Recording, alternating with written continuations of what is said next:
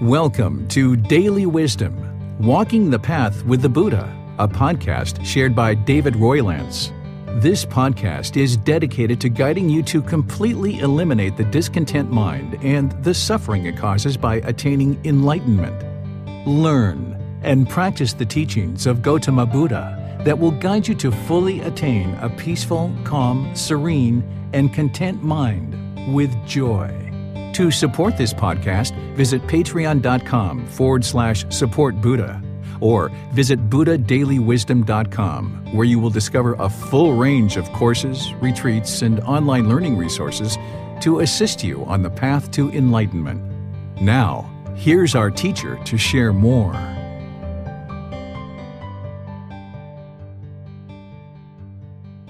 Sawadee Kap. Hello and welcome to Daily Wisdom, Walking the Path with the Buddha. Thank you for joining us today for our Pali Canon and English study group where we study the words of the Buddha. We're moving into a new book today. This is volume 8. It's titled The Foremost Householders. We're going to be studying chapters 1 through 10. And if this is the first time that you've joined us, there's no worries because we're actually going to be displaying the chapters on the screen and reading them as part of today's class. Then I'm going to be sharing teachings on each one of the chapters and open up to any questions that you guys might have.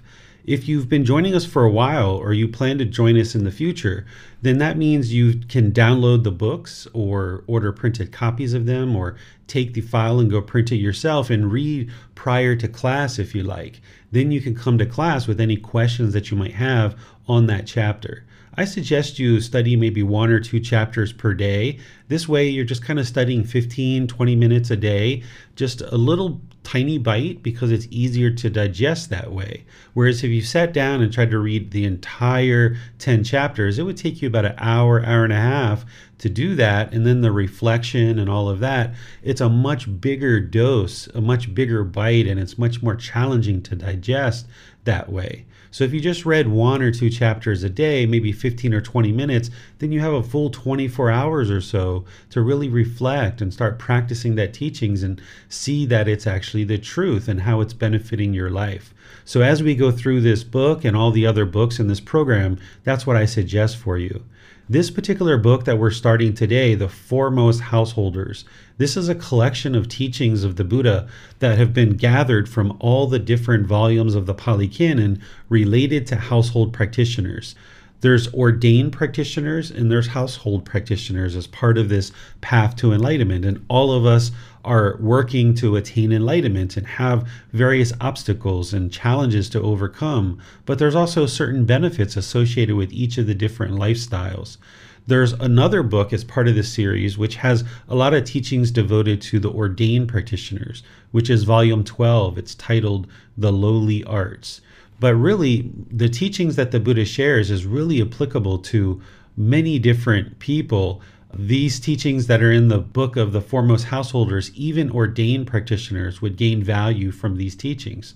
There's teachings here related to things like how to deal with physical pain and how to accumulate wealth, for example, for household practitioners, how to be sure wealth is spent well. And even as an ordained practitioner, things like this are going to need to be taught from ordained practitioners to household practitioners. So there's things in here specifically for household practitioners, but ordained practitioners would find benefit for their own practice. And also if they're sharing the teachings with household practitioners, this would really help ordained practitioners to develop their wisdom around these teachings to then be able to share them with household practitioners. So thank you all for joining for today's class. We're going to move into our meditation, which is how we start each one of these classes. We'll just do a brief meditation. I don't usually do much guidance as part of this because the students who join this class tend to be a little bit further along in their meditation practice. So I don't usually do as much guidance. And we just do a very brief meditation as a way to clear the mind and prepare it for the class.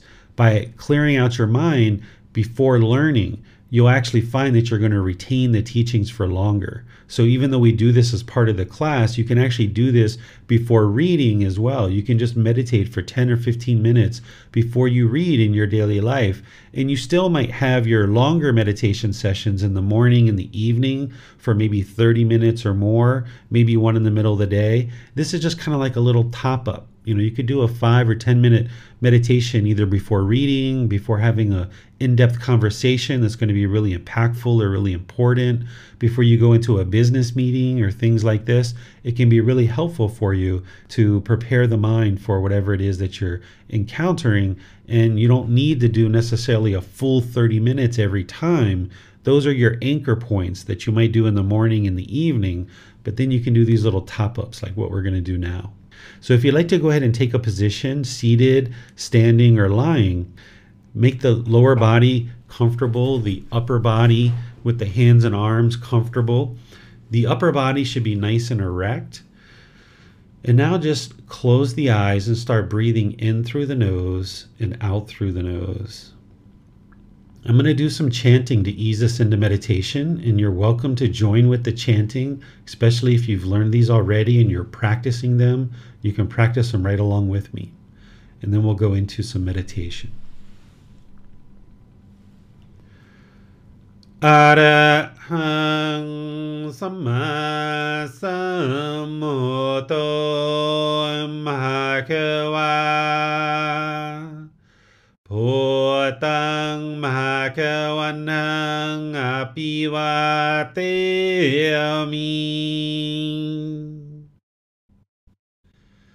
Savakhato Bhagavata Tammo Dhammang Namasami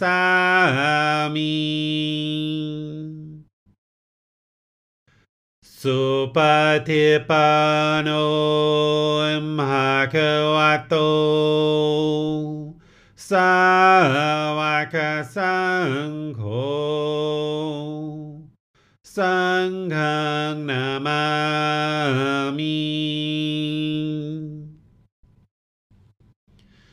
Namo Tassa Bhagavato Arahato Samma Sambuddhassa Namo Tassa Bhagavato Arahato Samma Sambuddhassa Namo Tassa Bhagavato Arahato Samma Sambuddhassa Iti piso Bhagava Arahang Samma Sambuddho Vicacaranang Sammuno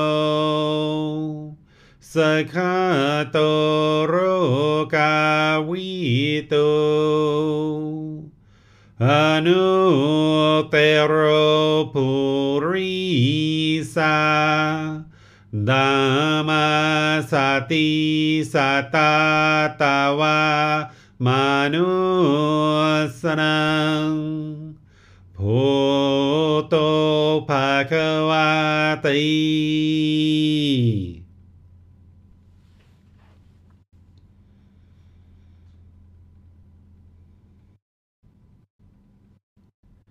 Should just be breathing in through the nose and out through the nose. Establish a nice, steady, consistent breath. Your breath isn't going to necessarily sync up to the guidance that I'm providing.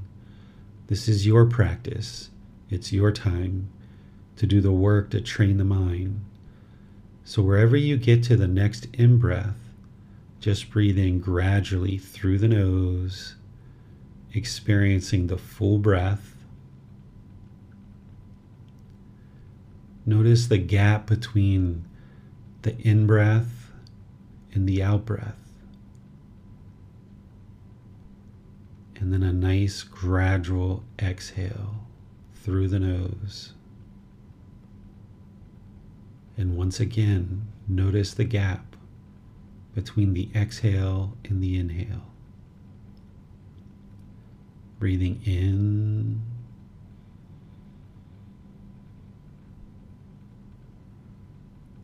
Notice the gap in the exhale. Focus the mind on the breath.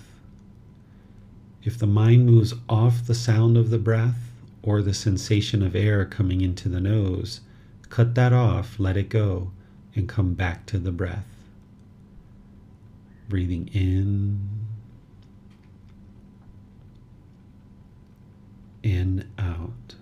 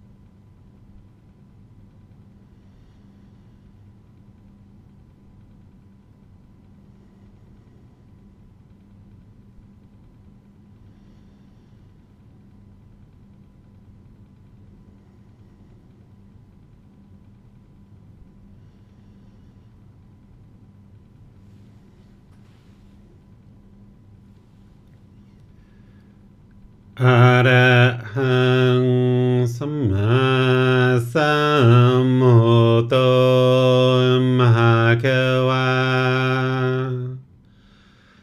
พุทธังมหาคะวันหังอภิวาเทมิสวากขาโตมหาคะวตาธัมโมธัมมังนามาสามิสุปฏิปันโนมหาคะวะโตสาวกสังโฆสังฆังนามามิ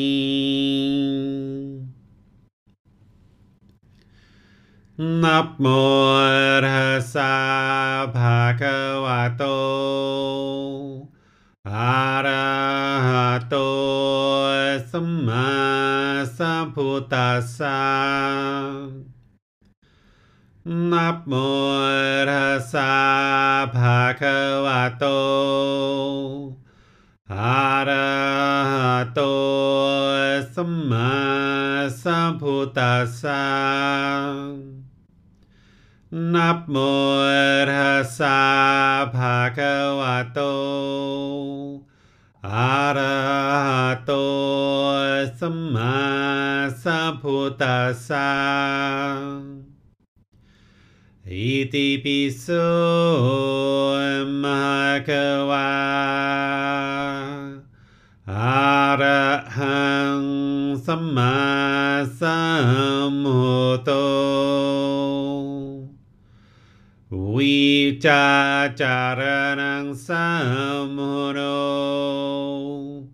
สกขาโตโรกาวิโต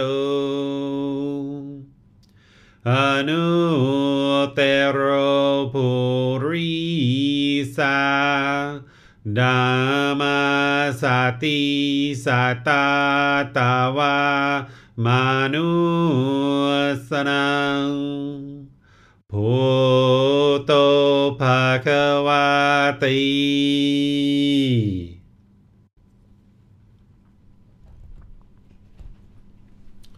All right, if you guys would like to come out of meditation, we're going to move into our class where we're going to study volume 8, chapters 1 through 10. As I mentioned at the beginning of the class, the way that we do this is a volunteer will volunteer to read the chapter. Then I'll share any teachings on that chapter. And then from there, you guys are welcome to ask any questions that you like. The way that you ask questions is you put that into Facebook, YouTube, or Zoom. Our moderators will see that, and then they'll be able to make sure your question gets asked during the class. If you're in Zoom, you can electronically raise your hand and ask any questions or follow-up questions directly. So I'll just turn things over to all of you, specifically our moderators, so that we can progress through class. Hello, teacher. A household life is crowded and dusty. Monk, here a Tathagata appears in the world, accomplished, fully enlightened, perfect in true wisdom and conduct, superb, knower of worlds, incomparable, leader of persons to be tamed, teacher of gods and humans, enlightened, fortunate. He declares this world with its gods, its maras, and its brahmas, this generation with its ascetics and brahmins, its princes and its people, which he has himself realized with direct knowledge experience. He teaches the teachings, good in the beginning, good in the middle, and good in the end, with the right meaning and phrasing, and he reveals a holy life that is entirely perfect and pure.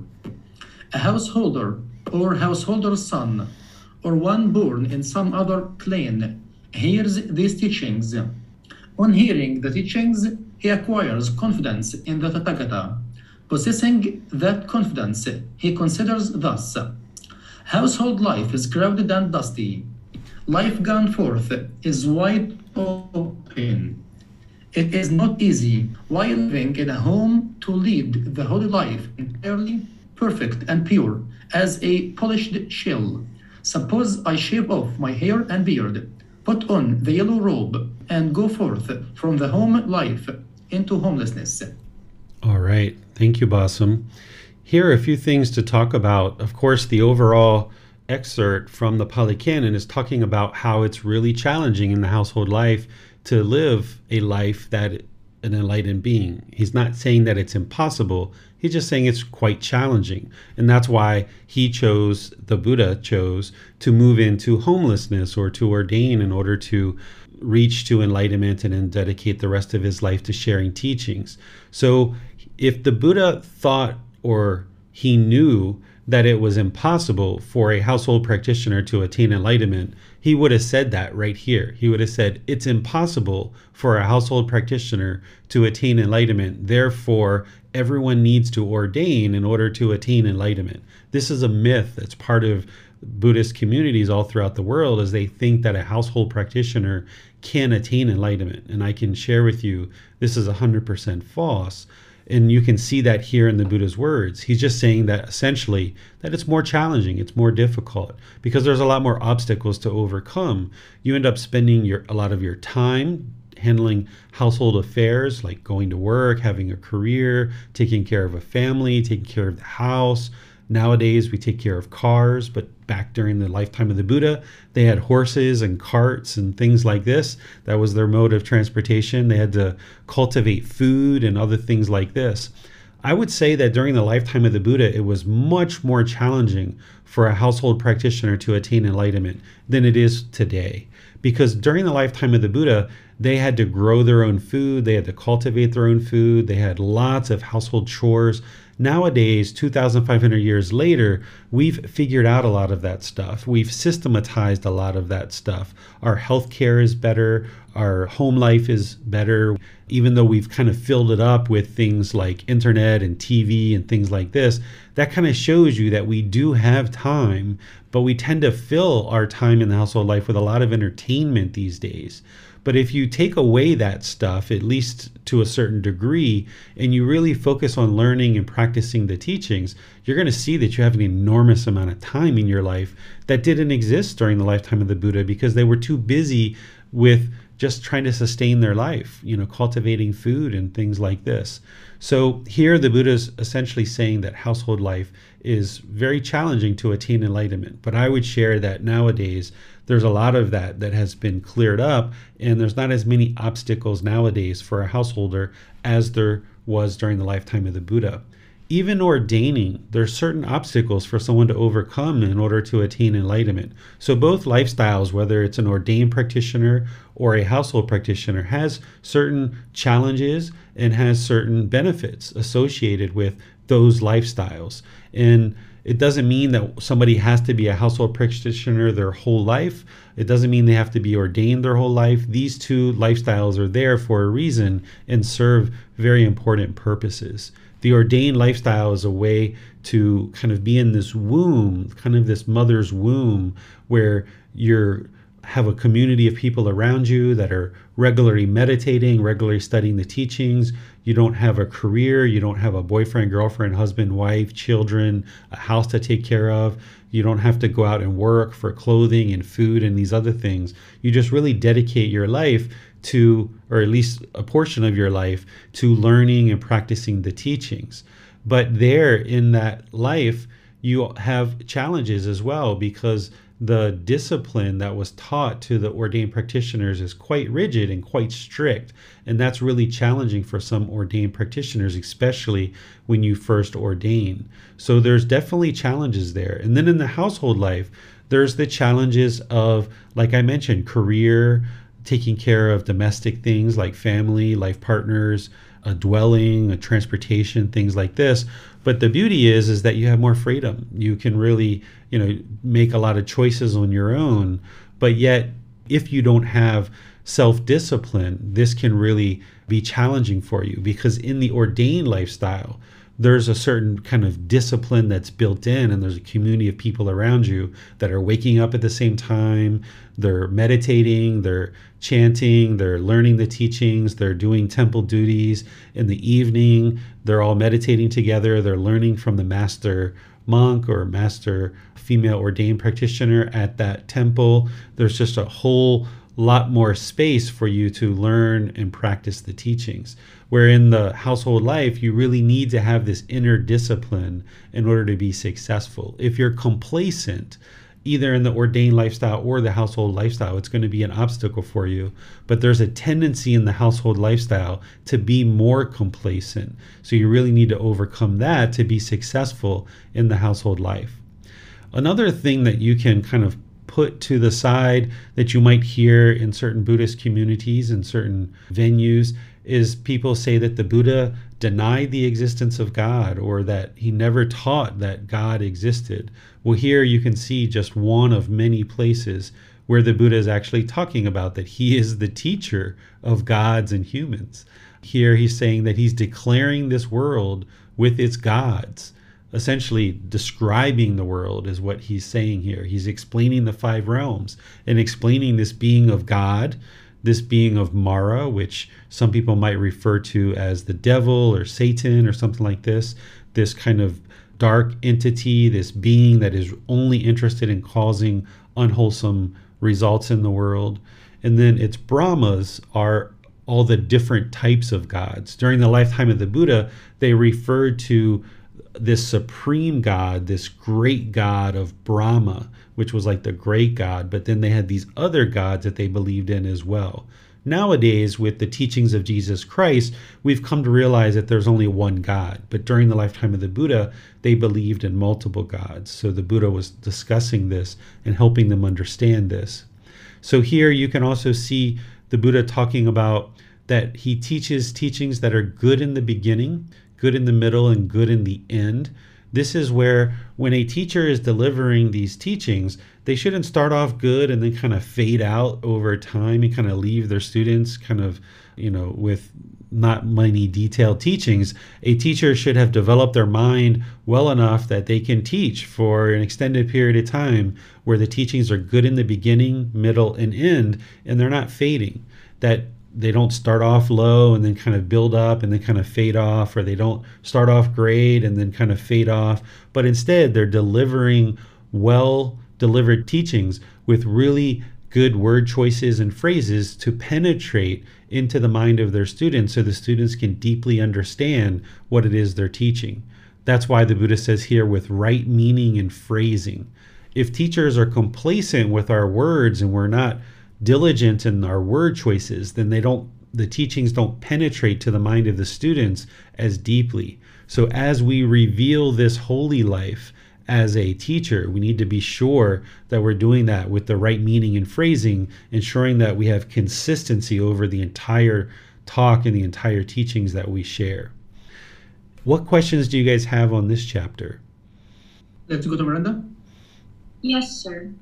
Some of the things that are listed as challenges for householders, could they actually be more beneficial? Like which ones? Which ones are you thinking?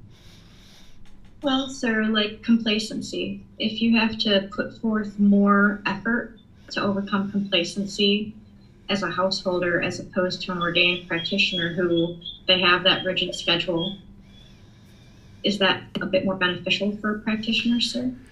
Yeah, one way that I think about the household life, and I've never been ordained, so I can only speak about the ordained life based on friends that I have that are ordained, students who have studied with me and shared things with me, things that I've observed. So I can't really speak about the ordained life so deeply. But I can say from the household life, I think that for someone to attain enlightenment in the household life, I feel that there's a lot more obstacles, which means there's a lot more challenges, and that means that it requires a lot more wisdom in order to attain enlightenment in the household life.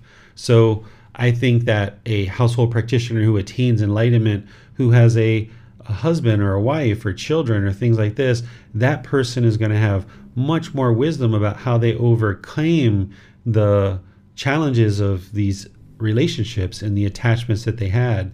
and they're going to understand the wisdom of how to guide their children and how to interact with their life partner and how to have a career and how to have interactions in the community while still practicing these teachings.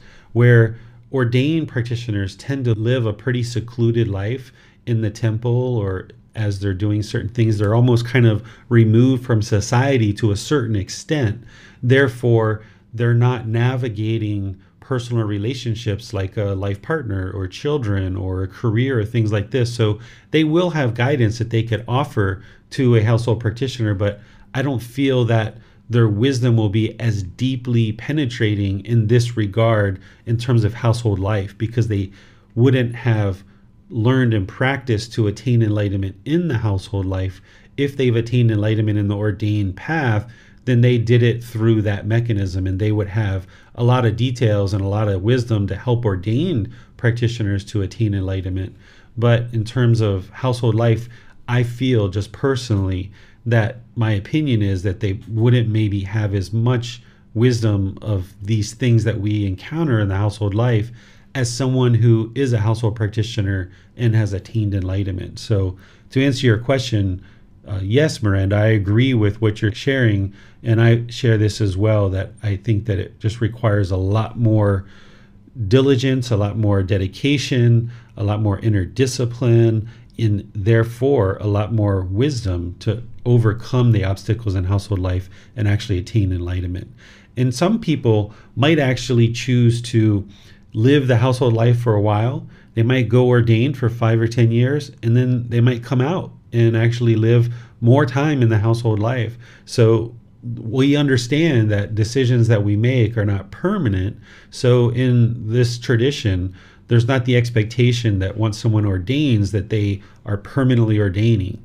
In fact, if somebody chose to unordain, in some traditions of other teachings, people look at that in a very demeaning way, in a very judgmental way, where here in terms of the way we look at Buddhist practitioners and ordaining, if someone ordained for 5 years or 10 years and chose to unordain, they're now coming in back into the community with a lot more wisdom that they had before they ordained. So this is kind of welcomed with open arms. People are left to make their own decisions of whether it's a lifetime ordination or not. And that can change moment to moment. But there's definitely a lot of wisdom that's needed no matter what to attain enlightenment in the ordained life or the household life. But there's certain topics of understanding that an ordained practitioner is going to have that household practitioners don't have. And there's going to be certain understanding that a household practitioner has that attains enlightenment that an ordained practitioner isn't going to necessarily have as part of their journey. Yes, thank you, sir. You're welcome. Well, no more question. All right, well, let's move to chapter 2. Yes, the next volunteer is Miranda. Let's go to her. Paying homage to the 6 directions. Well, venerable sir, how should one pay homage, respect, to the 6 directions according to the noble discipline? It would be good if the perfectly enlightened one were to teach me the proper way to pay homage to the 6 directions according to the noble discipline. Young householder, it is by abandoning the 4 defilements of action, by not doing evil from the 4 causes, by not following the 6 ways of wasting one's substance, through avoiding these 14 evil ways that the noble disciple discovers the 6 directions, and by such practice becomes a conqueror of both worlds, so that all will go well with him in this world and the next, at the breaking up of the body after death. He will go to a good destination, a heavenly world. What are the 4 defilements of action that are abandoned? Taking life is one, taking what is not given is one, sexual misconduct is one, false speech is one. These are the 4 defilements of action that he abandons. What are the 4 causes of evil from which he refrains? Evil action springs up from craving, it springs from anger, ill will, it springs from ignorance, unknowing of true reality, it springs from fear. If the noble disciple does not act out of craving, anger, ignorance, or fear, he will not do evil from any one of the 4 causes. And which are the 6 ways of wasting one's substance that he does not follow? Addiction to strong drink and sloth-producing drugs, substances that cause heedlessness, is one way of wasting one's substance. Haunting the streets at unfitting times is one. Attending fairs is one. Being addicted to gambling is one. Keeping unwholesome company is one. Habitual idleness is one. And how, householder son, does the noble disciple protect the 6 directions? These 6 things are to be regarded as the 6 directions. The east denotes mother and father. The south denotes teachers. The west denotes wife and children. The north denotes friends and companions. The nadir, down, denotes servants, workers, and helpers. The zenith, up, denotes ascetics and Brahmins. Duties to minister the eastern direction. There are 5 ways in which a son should minister to his mother and father as the eastern direction. He should think, 1. Having been supported by them, I will support them. 2. I will perform their duties for them. 3. I will keep up the family tradition, craft, or business. 4. I will be worthy of my heritage. 5. After my parents' deaths, I will distribute gifts on their behalf. And there are 5 ways in which the parents, so ministered to by their son as the eastern direction, will reciprocate. 1. They will restrain him from evil. 2. Support him in doing good. 3. Teach him some skill. 4. Find him a suitable wife, life partner. And 5. In due time, hand over his inheritance to him. In this way, the eastern direction is covered, making it at peace and free from fear. Duties to minister to the southern direction. There are 5 ways in which pupils should minister to their teachers as the southern direction. 1. By rising to greet them. 2. By waiting on them. 3. By being attentive. 4. By serving them. 5. By mastering the skills they teach. And there are 5 ways in which their teachers, thus ministered to by their pupils as the southern direction, will reciprocate. 1. They will give thorough instruction. 2. Make sure they have learned what they should have duly learned. 3. Give them a thorough grounding in all skills. 4. Recommend them to their friends and colleagues. And 5. Provide them with security in all directions. In this way, the southern direction is covered, making it at peace and free from fear. Duty to western direction. There are 5 ways how a husband should minister to his wife as the western direction. 1. By honoring her. 2. By not disparaging her. 3. By not being unfaithful to her. 4. By giving authority to her. 5. By providing her with adornments. And there are 5 ways in which a wife, thus ministered to by her husband as the western direction, will reciprocate. 1. By properly organizing her work. 2. By being kind to the servants. 3. By not being unfaithful. 4. By protecting stores. And 5. By being skillful and diligent in all she has to do. In this way, the western direction is covered, making it at peace and free from fear. Duties to minister to the northern direction.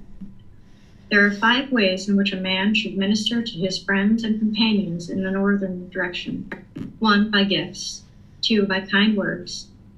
3. By looking after their welfare. 4. By treating them like himself. And 5. By keeping his word. And there are 5 ways in which friends and companions, thus ministered to by a man as the northern direction, will reciprocate. 1. By looking after him when he is inattentive. 2. By looking after his property when he is inattentive. 3. By being a refuge when he is afraid. 4. By not deserting him when he is in trouble. And 5. By showing concern for his children. In this way, the northern direction is covered, making it at peace and free from fear. Duties to minister to the nadir direction. There are 5 ways in which a master should minister to his servants and work people as the nadir, down. 1. By arranging their work according to their strength. 2. By supplying them with food and wages. 3. By looking after them when they are ill. 4. By sharing special delicacies with them. And 5. By letting them off work at the right time. And there are 5 ways in which servants and work people, thus ministered to by their master as the nadir, will reciprocate. They will get up before him.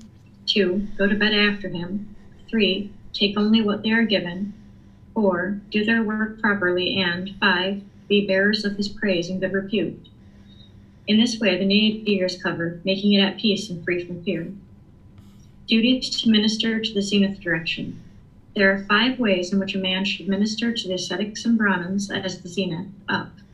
1, by kindness in bodily deed, actions. 2, by kindness in speech. 3, by kindness in thoughts, intentions. 4, by keeping open house for them. And 5, by supplying their bodily needs.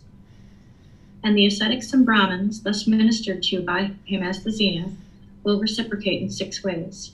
1, they will restrain him from evil. 2, encourage him to do good. 3, be kind-hearted and compassionate towards him. 4, teach him what he has not heard. 5, clarify what he has already heard. And 6, point out to him the way to heaven. In this way, the zenith is covered, making it at peace and free from fear. All right. Thank you, Miranda. I would like to talk about a few things here now that we're entering into this book and we're starting to see certain teachings here. I share this in the preface of each one of the books, is that as you're learning the Buddha's teachings and you see the Buddha talking to a son about how to be a good son, or you see a husband being talked about how to be a good husband, you can flip these roles as well. It's how to be a good daughter, how to be a good wife, so forth and so on. So even though he might be talking to a man in this case, so he's using the pronoun of son and husband, these teachings are directly applicable to all genders and non-genders as well. So you'll see that in the preface of these books that I share, that you can look at that and apply the different genders depending on what role you are in society and what gender you feel that you are. The other thing that I would like to share specifically related to this teaching is that this is the Buddha on his way walking somewhere, and there's this young boy who is essentially doing these Hindu rituals, these rites and rituals. And as he encounters this individual, he asks the Buddha, how should I do this based on your teachings and the way that you teach? Because, of course, the Buddha didn't teach rites, rituals, ceremonies, and worship. So this boy, confronted with the Buddha walking through his area, said, how would you do this same, paying respect in the 6 directions based on your teachings? And that's what the Buddha is delivering here, is a discourse or teachings of how to pay respect to all these different directions. And these 6 directions, essentially what the Buddha is describing is he's describing the natural law of Gama.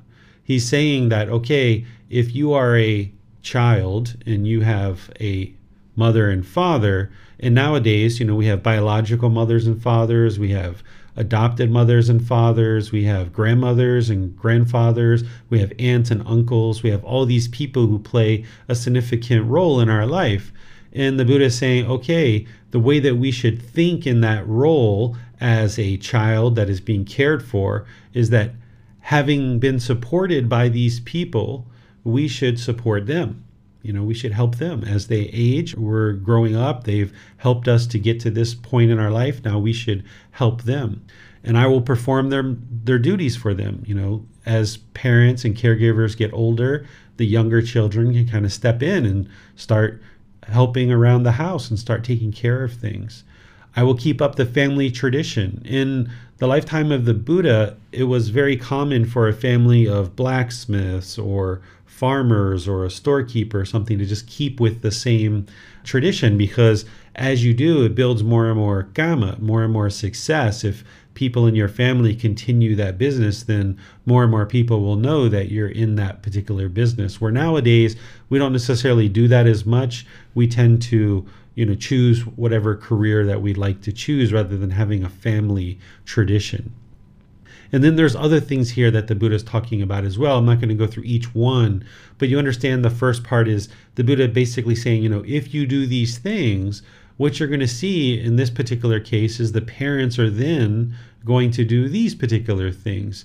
He's not telling you to do these things. He never gave you any rules or commandments. Instead, he's explaining the natural law of Gama, that if a child does these things for their parents, then what they're going to observe is that these things are going to be done by their parents just naturally. It'll just happen. And he gives these different roles, like a teacher. Like if you rise and greet your teacher, if you wait on them, if you're attentive to them, if you serve them, if you master the skills they teach, whether it's a teacher in Buddhism, but also a teacher, like I mentioned, like you're learning blacksmith or you're learning English or you're learning any kind of knowledge or wisdom nowadays, the Buddha is saying, okay, if you do these things with your teacher, then you're going to observe that your teacher is going to do these things naturally. This is part of the natural law of karma. So what questions do you guys have on any of these rather than go through each one individually? I'll just see what questions you guys have. Not seeing any question for this one, teacher. Okay. As you read this chapter, you'll see some explanations that I share there. So you can also read that and let me know if there's any questions as you guys go forward. So chapter 3. Yes, the next volunteer is Donnie. Let's go to him. Repay one's mother and father. Monks, there are two persons that cannot be easily be repaid. Two, one's mother and father. Even if one should carry about one's mother on one shoulder and one's father on the other, and whilst doing so, should have a lifespan of 100 years, live for 100 years, and if one should attend to them by anointing them with balms, by massaging, bathing, and rubbing the limbs, and they even void their urine and excrement there, one still would not have done enough for one's parents, nor would one have repaid them. Even if one were to establish one's parents as the supreme lords and rulers over this great earth, abounding in the 7 treasures, one still will not have done enough for one's parents, nor would one have repaid them. For what reason? Parents are of great help to their children. They bring them up, feed them, and show them the world. But monks, if, when one's parents lack confidence, one encourages, settles, and establishes them in confidence. If, when one's parents are unwholesome, one encourages, settles, and establishes them in virtuous behavior or moral conduct. If, when one's parents are selfish, one encourages, settles, and establishes them in generosity. If, when one's parents are unwise, one encourages, settles, and establishes them in wisdom. In such a way, one has done enough for one's parents, repaid them, and done more than enough for them. All right. Thank you, Donnie. This is a excerpt that you saw in volume 1 if you were in the group learning program. This is something that we cover in chapter 15 as part of True Love, that the Buddha is essentially saying here how important parents are, that they bring us up, they show us the world. They are the ones who essentially give us this start in life. And it's important that we look to take care of our parents, because this human birth is the most ideal birth for us. This is where we're able to actually attain enlightenment. In the heavenly realm, we can attain enlightenment too, but it's not necessarily ideal because those beings are oftentimes complacent and usually lack the inner discipline to learn and practice to attain enlightenment. But here in this human realm, we experience all 3 feelings of pleasant feelings, painful feelings, and feelings that are neither painful nor pleasant. Therefore, we kind of have built-in motivation, where in the heavenly realm, they only experience exclusively pleasant feelings, and this is why they tend to be complacent. So here, the Buddha is kind of acknowledging that our mother and father are so important in our life that we should look to ensure that we care for them. And the Buddha gives this imagery of all these amazing things that we could do for our parents in terms of massaging them and anointing them with balms and voiding their urine and excrement, helping them to attain all these riches and all these different things in terms of 7 treasures and establishing them as lords. But the Buddha is saying all of that, we still wouldn't have repaid our parents enough, because these are just kind of things that we're doing to take care of them. And yes, we should take care of them, but the real goal of every being in the human realm should be to attain enlightenment. And that's the real goal. That's what a Buddha is helping individuals to do. So the Buddha is saying, when we observe that our parents are lacking in confidence in the Buddha, the teachings, and the community, that we try to help them, encourage them, settle them, establish them in confidence where we're able to do that. And we need to find very humble ways to be able to do that, because oftentimes our parents aren't necessarily interested in listening to their children. And the Buddha says that when we see that they're lacking moral conduct, that we can work to establish them in the moral conduct. When we observe that they're maybe selfish, we can work to maybe establish them in generosity. Or when we see that they lack wisdom, which is the ultimate goal of this path to enlightenment, is to attain wisdom. That's what antidotes that poison or that unwholesome root of ignorance, is to practice wisdom. So these are 4 aspects of the mind, or qualities of mind, that the Buddha is saying we can encourage, settle, and establish our parents in. But with that, again, it needs to be done in a very humble way. And you also have to observe, how well it's being received. Some parents are very comfortable learning from their children, and they are acknowledging of that and willing to do that. Other times it requires much more skillful approach. In terms of the way that my wife and I have done this with our parents, is typically we will have our parents sitting on a sofa or in a chair, and we will sit on the floor, and we will talk to them about all kinds of things. We'll bring them some drink like water, some fruit juice. We'll make sure they're well fed. Maybe we've taken them out to a restaurant or something. And when we come back home, we put them in a nice prominent space, and we sit on the floor and we just kind of chit chat. And then as we see areas that we're able to share with them, we might kind of gradually start sharing some thoughts with them and see what their response is. If they're very adamantly against us sharing in that particular moment, then we'll just move on to some other topic, and we won't really continue to go down that path. But if they seem receptive and open and interested to learn, then we can continue to walk down that path. So these are things that you can consider. And the Buddha is saying, if you've done these things, then you can consider that you've done enough. And you need to know, where's the right time, because not only do you need to look at the right time, you have to speak truthfully, you have to speak gently, beneficially, and with a mind of loving kindness. And it's not where you want to just say, Mom, are you ready to start practicing Buddhism now? You kind of gradually kind of move them towards that. You might even be interested to get them a book or something like this. But in some situations, your parents just aren't going to be interested in learning and practicing these teachings. And in that case, if they don't attain enlightenment in this life or at death, they're just going to need to experience more rebirths in order to get to the point where they're ready to do that, in order to escape the whole cycle of rebirth and experience the elimination of discontentedness. And that's okay. We've all been reborn countless times. So if somebody's choosing in this life to not learn and practice these teachings, and that's also a decision to stay in discontentedness, that's a decision to stay in the cycle of rebirth, that's their decision. And you just have to let go and be unattached. Because if you have craving, anger, and ignorance, and you're trying to force your parents to learn and practice these teachings or improve their conduct, for example, this isn't going to go over well. So the Buddha is saying that we should look to establish our parents and encourage them in this direction. And what I'm sharing here with you is kind of how would you actually do that? What questions do you guys have on this chapter? Donnie has his hand raised. Let's go to him. Actually, my question is about the previous chapter. There was one section where they were talking about husbands, how they should treat their wife, and they should provide them with adornments. May I know what's that? Yeah, this is like gifts.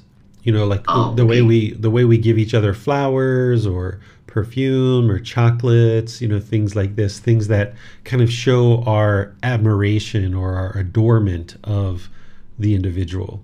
And this is really helpful. This is a practice of generosity, of course, but it really helps to improve your relationship if you kind of regularly come home with a little something so that your partner realizes that you were thinking about them, whether it's in your day-to-day travels or you go out of town or you go out of country and you come back. Of course, your partner likes it when they receive a gift from you, because it helps them to understand that even when you were away, you were thinking about them. And sometimes we only do this around major holidays, but what the Buddha is teaching and guiding you to do is do that on a regular basis. It doesn't have to be every day or even every week, but definitely a couple of times a month.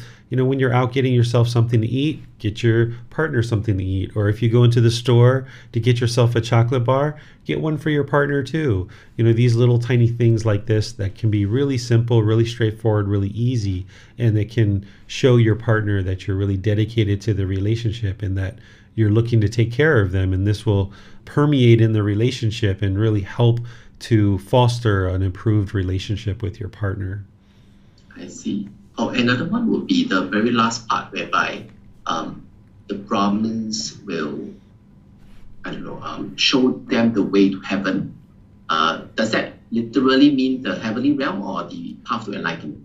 Yeah, so you haven't studied this with us yet, Donnie, so it's great you're asking this question. That the goal of the Buddha was for everyone to attain enlightenment. If somebody's learning with him, it's to attain enlightenment. But the same teachings that are needed in order to get to enlightenment, if you fall short of enlightenment, they're also the same teachings that would help somebody be reborn into a heavenly realm. The goal isn't to be reborn in the heavenly realm, but there's beings that, of course, need to go to the heavenly realm and maybe attain enlightenment from there. Others are reborn down into other realms out of the heavenly realm. So by the Buddha saying, this is kind of the role of aesthetics and Brahman is point the way to heaven, it's also pointing the way to enlightenment as well. Because oftentimes in the household life, it was kind of thought that, as the Buddha said, it's so dusty, it's so cluttered, it's so challenging, it was so difficult for household practitioners to attain enlightenment during the lifetime of the Buddha. They did attain enlightenment. There are household practitioners that attain enlightenment during the lifetime of the Buddha. But just short of that would be to get to the heavenly realm as like a non-returner, the third stage of enlightenment. So that's what he's explaining here. And particularly with Brahman, aesthetics, of course, should be sharing teachings to get to enlightenment, but Brahman during the lifetime of the Buddha are these Brahmin priests who are practicing a tradition, and their goal is to get to heaven. So that might be what the Buddha is also pointing out here too, is being kind of all-inclusive with the ordained practitioners and the Brahmin. But the ultimate goal should not be to get to heaven, because you're still in the cycle of rebirth there. You're going to potentially be reborn countless more times, depending on how well someone does in the heavenly realm. It's best to put an end to all this discontentedness in this life, get to enlightenment, and be done with it all. Okay. Thank you, teacher. You're welcome. Let's go to Miranda for Facebook questions. Yes, sir.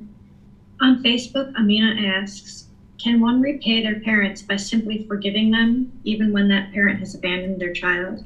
Meaning, without contact, there is no way to repay them other than letting go of disappointment and loving that parent from the distance, which was a choice by that parent. Yeah, so if you don't have contact with a parent, then you wouldn't be able to do these things. And that's the choice of the parent, is that they're not having contact with you. So if that's what they've chosen, then you've done enough, essentially. You've probably at different times tried to have contact, tried to have a relationship, tried to show love and kindness and compassion.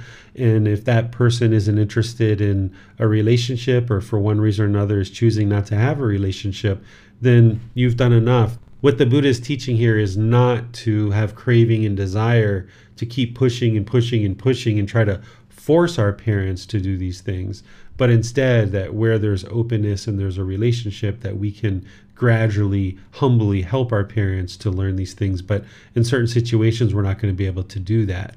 In terms of forgiving people, if you were to do this, this actually helps you. It doesn't necessarily help the other person. I mean, it can help the relationship, but if somebody's holding on to some resentment, something in the mind, it's actually harming you. By you forgiving somebody for something, it's an enormous help to you. And yes, it will help the relationship, but there's absolutely no benefit to holding resentment or any kind of animosity towards anybody for anything. So I wouldn't say that by forgiving somebody, that's a way to repay them, because you forgiving somebody is, first of all, your own craving, desire, attachment. You chose to get angry. You chose to have this resentment. You chose to have this animosity. You're holding on to it. You letting go of it is actually helping you. It's not for the other person. It's actually to benefit you. Thank you, sir. You're welcome. No more questions here. All right. Let's move on to chapter 4. Let's go to Jan. 3 difficulties that separate mother and son. Monks, the uninstructed worldling speaks of these 3 difficulties that separate mother and son. What 3? There comes a time when a great wildfire arises. When the great wildfire has arisen, it burns up villages, towns, and cities. When villages, towns, and cities are burning up, the mother does not find her son, and the son does not find his mother. This is the first difficulty that separates mother and son, of which the uninstructed worldling speaks. Again, there comes a time when a great rain cloud arises. When the great rain cloud has arisen, a great landslide takes place. When the great landslide takes place, villages, towns, and cities are swept away. When villages, towns, and cities are being swept away, the mother does not find her son, and the son does not find his mother. This is the second difficulty that separates mother and son, of which the uninstructed worldling speaks. Again, there comes a time of a dangerous windstorm in the wilderness, when the people of the countryside, mounted on their vehicles, flee on all sides. When there is a dangerous windstorm in the wilderness, and the people of the countryside, mounted on their vehicles, are fleeing on all sides, the mother does not find her son, and the son does not find his mother. This is the third difficulty that separates mother and son, of which the uninstructed worldling speaks. These are the three difficulties that separate mother and son, of which the uninstructed worldling speaks. There are amongst these three difficulties, when mother and son reconnect, that the uninstructed worldling speaks of as difficulties that separate mother and son. What three? There comes a time when a great wildfire arises, when a great rain cloud arises, and there comes a time of a dangerous windstorm in the wilderness. There is sometimes an occasion when the mother finds her son and the son finds his mother. There are three difficulties when mother and son reconnect that the uninstructed worldlings speak of as difficulties that separate mother and son. There are amongst these three difficulties that separate mother and son. What three? The difficulty of old age, the difficulty of illness, and the difficulty of death. When the son is growing old, the mother cannot fulfill her wish. Let me grow old, but may my son not grow old. And when the mother is growing old, the son cannot fulfill his wish. Let me grow old, but may my mother not grow old. When the son has fallen ill, the mother cannot fulfill her wish. Let me fall ill, but may my son not fall ill. And when the mother has fallen ill, the son cannot fulfill his wish. Let me fall ill, but may my mother not fall ill. When the son is dying, the mother cannot fulfill her wish. Let me die, but may my son not die. And when the mother is dying, the son cannot fulfill his wish. Let me die, but may my mother not die. These are the three difficulties that separate mother and son. There is a path, monks. There is a way that leads to the abandoning and overcoming of these three difficulties when mother and son reconnect, and of these three difficulties that separate mother and son. And what is the path and way? It is just this noble eightfold path. That is right view, right intention, right speech, right action, right livelihood, right effort, right mindfulness, and right concentration. This is the path and way that leads to the abandoning and overcoming of these three difficulties when mother and son reconnect, and of these three difficulties that separate mother and son. Thank you, Jan. So first, let's talk about what an uninstructed worldling is.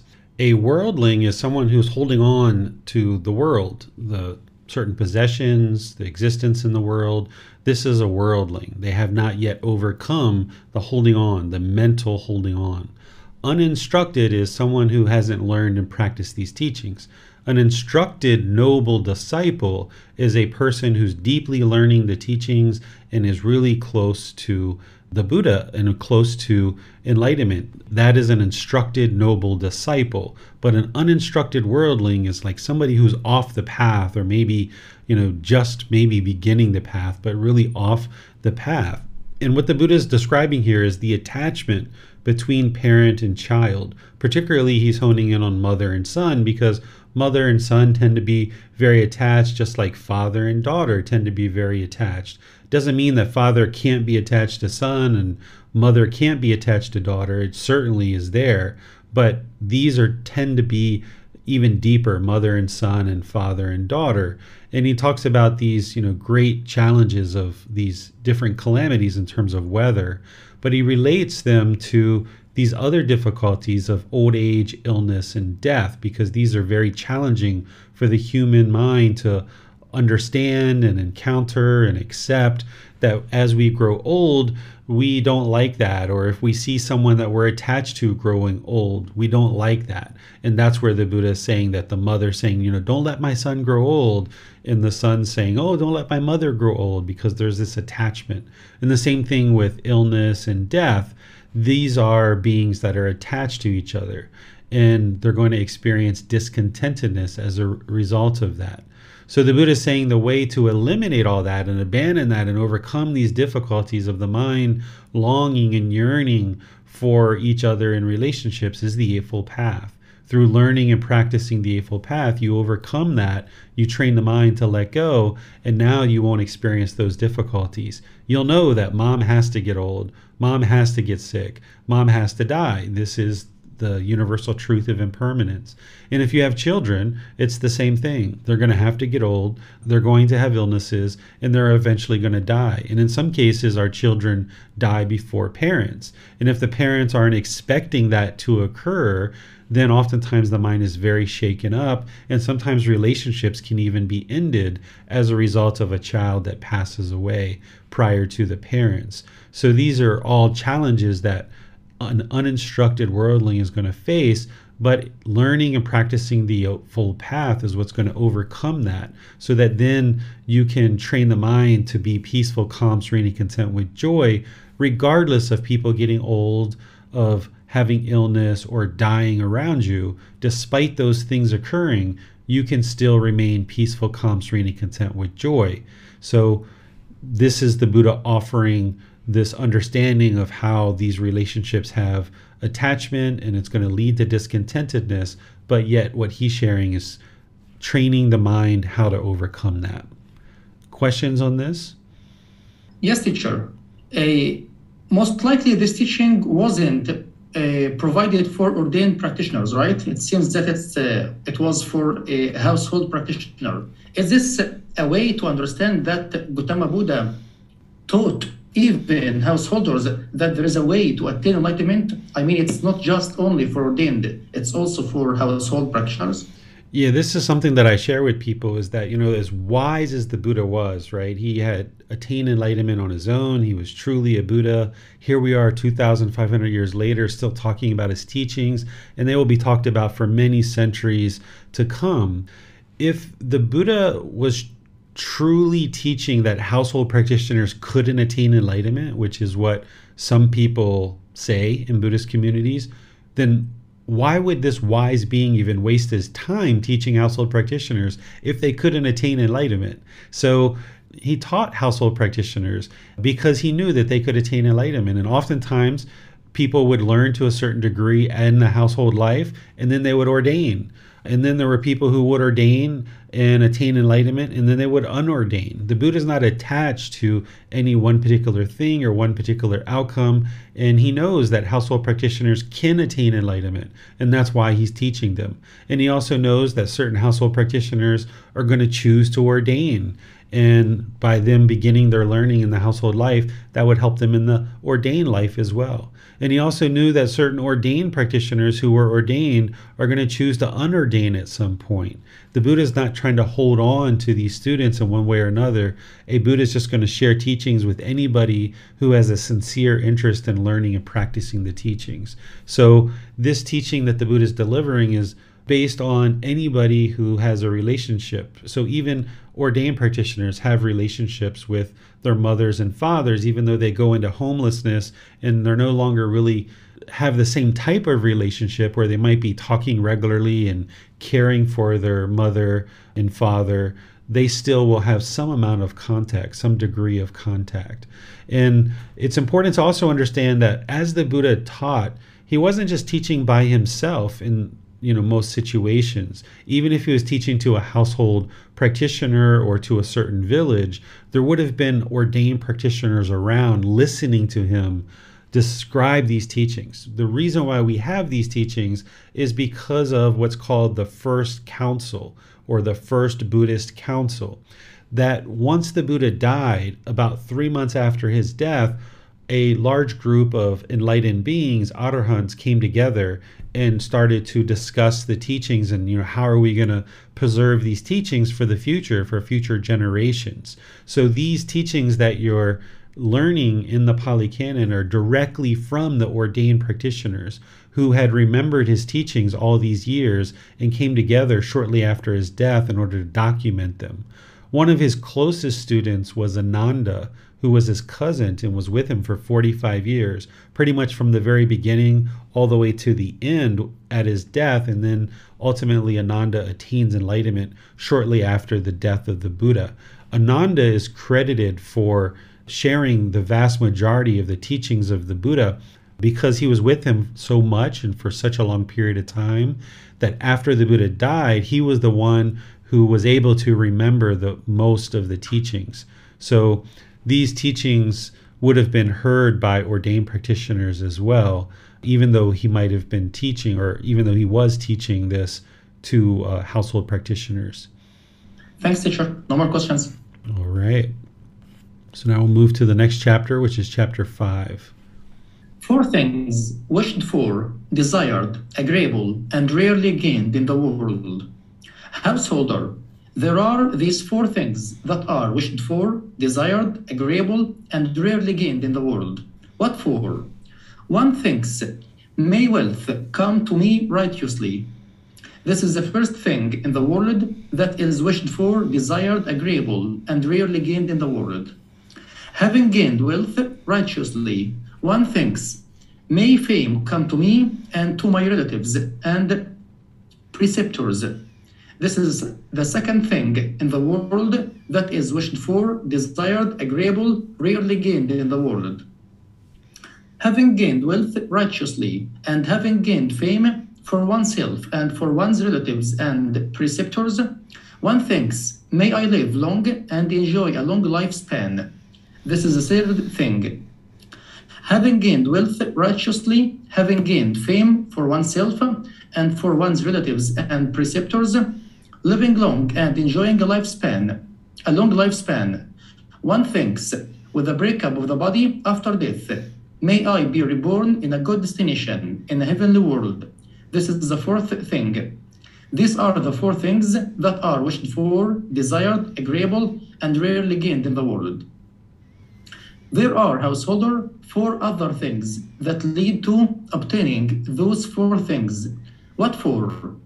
Accomplishment in confidence, accomplishment in virtuous behavior, accomplishment in generosity, and accomplishment in wisdom. And what, householder, is accomplishment in confidence? Here, a noble disciple is endowed with confidence. He places confidence in the enlightenment of the Tathagata. Thus, the perfectly enlightened one is an arahant, perfectly enlightened, accomplished in true wisdom and conduct, fortunate knower of the world, unsurpassed trainer of persons to be tamed, teacher of heavenly beings and humans, the enlightened one, the perfectly enlightened one. This is called accomplishment in confidence. And what is accomplishment in virtuous behavior?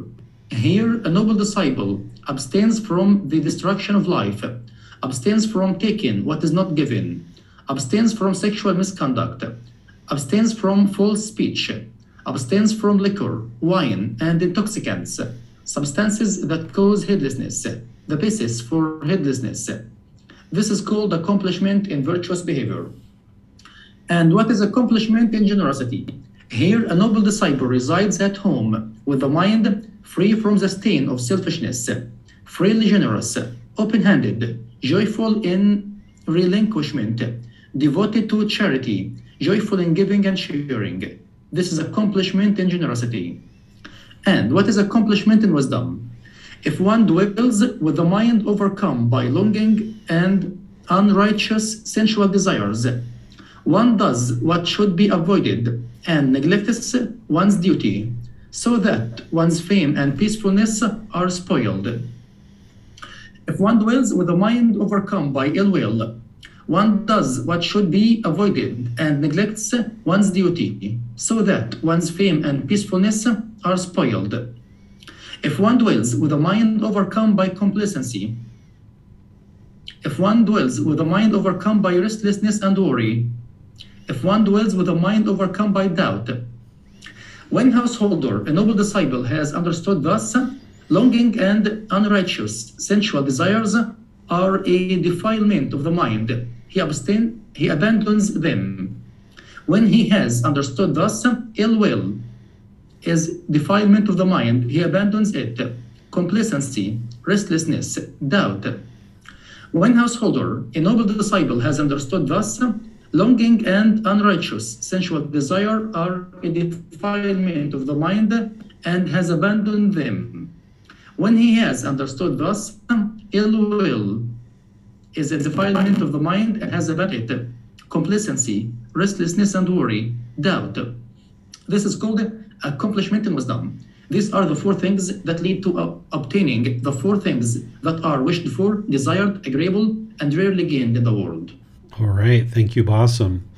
So here the Buddha is talking about things that people oftentimes essentially want or are wished for in the world. He gives us four things, which is wealth, fame, a long life, and reborn in a good destination, the heavenly world. These are the four things that people really want. And this is actually going to Donnie's question that Donnie was asking too, is that, this is something that people really want, is all of these things. And then, their mind might be longing or yearning or even craving these things.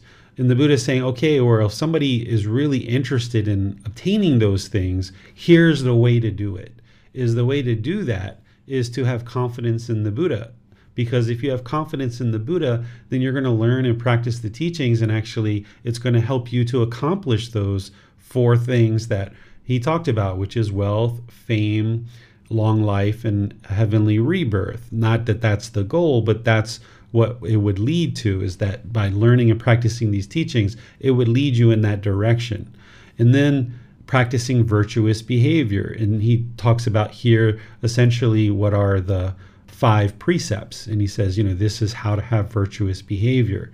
And then he talks about generosity, because having generosity of giving and sharing, removing the stain of selfishness from the mind, this helps the mind to practice non-attachment and non-craving. By giving and sharing, the mind can then experience joyfulness. And then, of course, wisdom. And when he talks about wisdom here, he's talking about the elimination of the 5 hindrances, which we're going to be talking about tomorrow in the group learning program. Here, it's sensual desire, ill will, complacency, restlessness, and worry, and doubt. These are the 5 hindrances to enlightenment. And he's saying, once you acquire the wisdom of how to overcome these things, this is going to help you, of course, on the path to enlightenment. And it's also going to help somebody to attain those other things that he mentioned. Not that we should have craving, desire, attachment for wealth, fame, a long life, or the heavenly realm. But if somebody's truly interested in obtaining those things, the Buddha is giving guidance of how to actually do that. What questions do you guys have on this chapter? No question this time, teacher. All right. So let's move to the next one. The next volunteer is Donnie. Chapter 6. Donnie looks like he might have stepped away. So should I read this one? It's okay, teacher, okay? Okay. So chapter 6, 9 things rooted in craving. I will teach you, monks, 9 things rooted in craving. What are the 9 things rooted in craving? Independence on craving, there is seeking. Independence on seeking, there is gain. Independence on gain, there is judgment. Independence on judgment, there is desire and lust. Independence on desire and lust, there is attachment. Independence on attachment, there is possessiveness. Independence on possessiveness, there is selfishness. Independence on selfishness, there is safeguarding. With safeguarding as the foundation, originate the taking up of rods and weapons, fights, contentions and disputes, accusations, argumentative speech, and false speech, and many other evil, unwholesome things. These are the 9 things rooted in craving. All right, so here the Buddha is a real expert at showing this cause and effect, this causality of how one thing leads to the next, leads to the next, leads to the next, leads to the next. He does this as part of the natural law of Karma. And when we studied dependent origination in volume 5, you saw the ultimate truth of this causality and this cause and effect that leads to discontentedness and rebirth. Well, here is another cause and effect, cause and effect, cause and effect, where the Buddha is essentially giving us these 9 things that are experienced in terms of, safeguarding, taking up rods and weapons, fights, contentions, disputes, accusations, argumentative speech, false speech, and all these other unwholesome things. It's all rooted in craving. As you guys know from learning that one of the major goals on this path is to eliminate craving, desire, attachment, because it's the cause of discontentedness. It's also the cause of rebirth. And here the Buddha is giving you all these other things that it causes as well. And he shows you the step-by-step process of how craving leads to these evil, unwholesome things. Any questions here? No question, understand, teacher. Okay, and one thing I will add is, when you eliminate craving, you eliminate discontentedness and rebirth, and then you also eliminate these other things that the Buddha is talking about here. The fights, contentions, disputes, accusations, argumentative speech, and so forth and so on. So eliminating craving brings so many benefits to your life and to the mind. All right, chapter 7. Let's go to Miranda. Indebtedness is discontentedness in the world. Monks, isn't poverty discontentedness in the world for one who enjoys sensual pleasures? If a poor, impoverished, needy person gets into debt, isn't his indebtedness too discontentedness in the world for one who enjoys sensual pleasures? If a poor, impoverished, needy person who has gotten into debt promises to pay interest, isn't the interest too discontentedness in the world for one who enjoys sensual pleasures? If a poor, impoverished, needy person who has promised to pay interest cannot pay it when it falls due, they admonish him. Isn't being admonished too discontentedness in the world for one who enjoys sensual pleasures? If a poor, impoverished, needy person who is admonished does not pay, they prosecute him. Isn't prosecution too discontentedness in the world for one who enjoys sensual pleasures? If a poor, impoverished, needy person who is prosecuted does not pay, they imprison him. Isn't imprisonment too discontentedness in the world for one who enjoys sensual pleasures? So, monks, for one who enjoys sensual pleasures, poverty is discontentedness in the world, getting into debt is discontentedness in the world, having to pay interest is discontentedness in the world, being admonished is discontentedness in the world, prosecution is discontentedness in the world, and imprisonment is discontentedness in the world. So too, monks, when one does not have confidence in cultivating wholesome qualities, when one does not have a sense of moral wrongdoing in cultivating wholesome qualities, when one does not have moral concern in cultivating wholesome qualities, when one does not have energy in cultivating wholesome qualities, when one does not have wisdom in cultivating wholesome qualities, in the Noble One's discipline, one is called a poor, impoverished, needy person. Having no confidence, no sense of moral wrongdoing, no moral concern, no energy, no wisdom in cultivating wholesome qualities, that poor, impoverished, needy person engages in misconduct by body, speech, and mind. This, I say, is his getting into debt. To conceal his bodily, verbal, and mental misconduct, he nurtures an evil, unwholesome desire. He wishes, let no one know me. He intends with the aim, let no one know me. He speaks statements with the aim, let no one know me. He makes bodily actions with the aim, let no one know me. This, I say, is the interest he must pay. Well-behaved fellow monks speak thus about him. This venerable one acts in such a way, behaves in such a way. This, I say, as his being admonished. When he has gone to the forest, to the foot of a tree, or to an empty dwelling, evil, unwholesome thoughts accompanied by remorse attack him. This, I say, is his prosecution. Then, with the breakup of the body after death, that poor, impoverished, needy person who is engaged in misconduct by body, speech, and mind is bound in the prison of hell or the prison of the animal realm. I do not see, monks, any other prison that is as terrible and harsh, and such an obstacle to attaining the unsurpassed security from bondage, enlightenment, as the prison of hell or the prison of the animal realm. Poverty is called discontentedness in the world. So too is getting into debt. A poor person who becomes indebted is troubled while enjoying himself. Then they prosecute him, and he also incurs imprisonment. This imprisonment is indeed discontentedness for one yearning to gain sensual pleasures. Just so in the noble one's discipline, one in whom confidence is lacking, who does not see danger in wrongdoing and rue, heaps up a mass of evil, unwholesome kama. Having engaged in misconduct by body, speech, and mind, he forms the wish, may no one find out about me. He twists around with his body, twists around by speech or mind. He piles up his evil, unwholesome deeds in one way or another, repeatedly. This unwise evildoer, knowing his own misdeeds, a poor person who falls into debt, troubled while enjoying himself.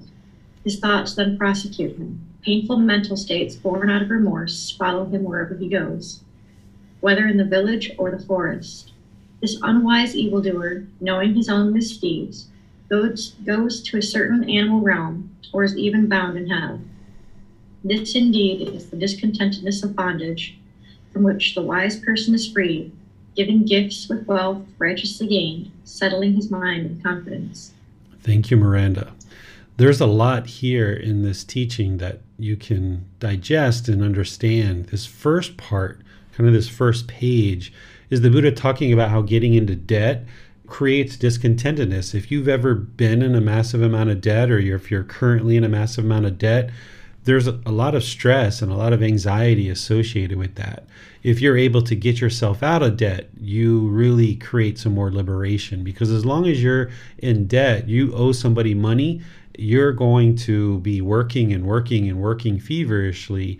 And if you don't do that, then there's a lot of penalties that can come about. The Buddha's talking about imprisonment here.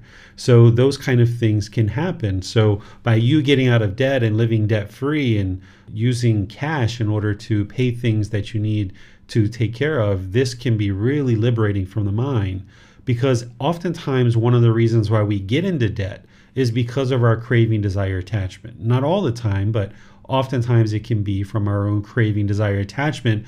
That's where the Buddha talks about down here, that someone who is essentially in poverty, they are troubled while enjoying themselves. If we are in poverty because of generational poverty, or if we go into debt because perhaps we've had a sick family member and we're trying to help them, these things happen sometimes. But oftentimes we get into debt just because we aren't interested in waiting a month or two to purchase something with cash. We want it right now because we're chasing those pleasant feelings. And then those pleasant feelings wear off and we want something else right now. And we buy things on credit, on credit, on credit, and we stack up all this debt. And this is somebody who's troubled while enjoying themselves. They're enjoying themselves with all these new gifts, all these new things that they've purchased for themselves, but yet they're in debt and they're actually being troubled, and it just hasn't necessarily caught up with them yet. So by letting all of that go and getting yourself out of debt, you can function with a more liberated mind, where you don't have to, be tied down to a particular creditor or something like this. And the Buddha talks down here where he's talking about, someone who's doing this and they're kind of twisting around, they're maybe lying about their bodily actions, their speech, they're kind of trying to hide the things that they're doing. This person is unwise. The Buddha is calling them an unwise evildoer. Knowing his misdeeds, essentially gets reborn into the lower realm of the animal realm or the hell realm. And the Buddha is saying that, this is like a prison. Once somebody's reborn into the animal realm or the hell realm, this is very much like a prison. But instead, what a wise person is going to do is a wise person is going to work to get free from this debt and not live based on craving, desire, attachment. A wise person is going to have trained the mind to not go in debt based on these craving, desire, attachments, but instead a wise person who doesn't have craving, you'll find that without craving, it doesn't require a whole lot of money to exist in the world, that you can actually save a lot of money by not having craving. It's very expensive to maintain craving, desire, attachment. If you have to have the latest phone when it comes out, it's very expensive. If you have to have a new car every 2 years, every 3 years, if you have to constantly upgrade to a bigger and bigger house or nicer and nicer clothing, this is just craving, desire, attachment, and it's going to lead to problems in one's life. But when you restrain the mind and you pull back from that craving, desire, attachment, the Buddha is talking here about someone is actually freed from that craving, desire, attachment, that they actually gain wealth, and then they can actually give gifts. That you can turn this around rather than just going into debt based on our own selfish desires and taking on all this stress and anxiety. Instead, we can come out of that debt. We can, by reducing our craving and eliminating our craving, and then we can actually develop wealth and actually give gifts to others. And this is where you'll see that your life will really improve, because now you're treating others around you in very wonderful ways. And as you give gifts to others, they're going to be more than interested in helping you, because it's your Gama. You shouldn't give gifts because you want something from someone or you expect something from someone. But what you'll see is the more generous that you are to the people around you, you're going to have plenty of people that are willing to help you when you need help, because you're being so generous in your actions and practicing generosity. What questions do you guys have on this chapter? Well, are you saying here, or does Gautama Buddha saying here that the simpler life, the more simple life one have, and without getting into debts, it's a kind of putting down the burden? Yeah, so the burden that the Buddha talks about is craving, desire, attachment. That's carrying a burden. And it's a real burden to carry around craving, desire, attachment, because it's going to lead to discontent feelings. But also, if you have craving for pleasant feelings and you're spending money in order to try to obtain those pleasant feelings, then yeah, that's a part of the burden that you're carrying around. And by letting down or setting down the craving, desire, attachment, by setting down the burden, then you won't go into debt. You can just live like you're talking Basam, a very simple, very basic life, not this luxurious lifestyle that you can't afford, but live within your means. You'll see other parts of the Buddhist teachings where he talks about in this book that a household practitioner should ensure that their income is greater than their expenses. And when you have it the other way around, when your expenses are greater than your income, this is where you're kind of upside down and you're going deeper and deeper into debt, which means you're going deeper and deeper into discontentedness, because you're going to have stress and anxiety related to that. So in all situations, you should try to manage your expenses so that your expenses are lower than your income. And that way, there's always a cash positive, and you can be saving money, or you can be using it for generosity and helping other people. Where if you're in debt now, the best thing you can do is gradually work towards getting out of debt. And then ultimately, once you get out of debt, be sure you maintain that. And all you really need to do in order to get out of debt is restrain your craving, come back and reduce your expenses. And then where you can, try to increase your income. And there, when you have positive cash flow, you can pay down your debt, get out of debt. And then once you're out of debt, then you've got this positive cash flow that you can now start building wealth and also practicing generosity more frequently. Thanks, Teacher. Jan has her hand raised. Let's go to her. Thank you, Basam. Teacher David, there's on page 44, there's something I have a question about. It says, it refers to energy, right? When one does not have energy in cultivating wholesome qualities. So I've seen this mentioned in other places too, where the Buddha speaks about energy, exerting energy to develop your wholesome qualities. But I find that I don't understand that very well. Sure. This relates to the 7 factors of enlightenment. And the enlightenment factor of energy is all about enthusiasm and motivation, kind of a willingness to do something. So when one does not have a motivation or enthusiasm or willingness to cultivate wholesome qualities, That's what he's talking about right here. Okay, thank you. You're welcome. No more question, teacher. All right. Let's go to the next chapter, which should be chapter 8. So let's go to Jen. Thank you, Blossom. Welfare and peacefulness in this present life. Venerable Sir, we are householders, enjoying sensual pleasures, living at home in a house full of children. We use sandalwood from Kasi. We wear garlands, scents, and ointments. We receive gold and silver. Let the perfectly enlightened one teach us the teachings in a way that will lead to our welfare and peacefulness in this present life and in future lives. There are, I'm sorry, I don't know how to pronounce this, these 4 things that lead to the welfare and peacefulness of a householder in this present life. What for? Accomplishment in initiative, accomplishment in protection, wholesome friendship, and balanced living. Accomplishment in initiative. And what is accomplishment in initiative? Here, whatever may be the means by which a householder earns his living, whether by farming, trade, raising cattle, archery, government service, or some other craft, he is skillful and diligent. He possesses sound and wise decision-making about it in order to carry out and arrange it properly. This is called accomplishment in initiative. Accomplishment in protection. And what is accomplishment in protection? Here, a householder sets up protection and guard over the wealth he has acquired by initiative and energy, amassed by the strength of his arms, earned by the sweat of his brow, righteous wealth, righteously gained, thinking, how can I prevent kings and thieves from taking it, fire from burning it, floods from sweeping it off, and displeasing heirs from taking it? This is called accomplishment in protection. Wholesome friendship. And what is wholesome friendship?